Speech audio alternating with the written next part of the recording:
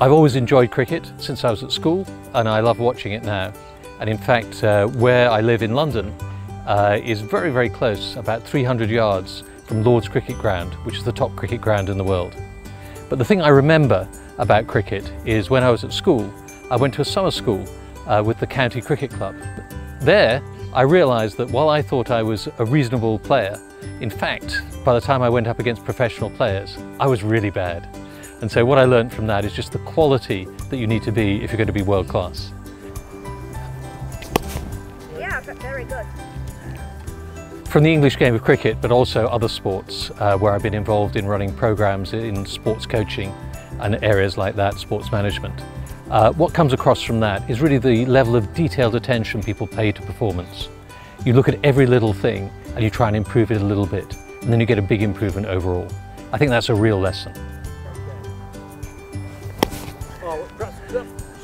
A game of cricket can last 5 days. It doesn't happen instantly.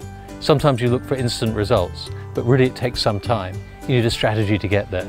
And also you'd also sometimes need a bit of luck. I'm Martin Lockett. I'm Dean of the Business School here at the University of Nottingham, Ningbo, China.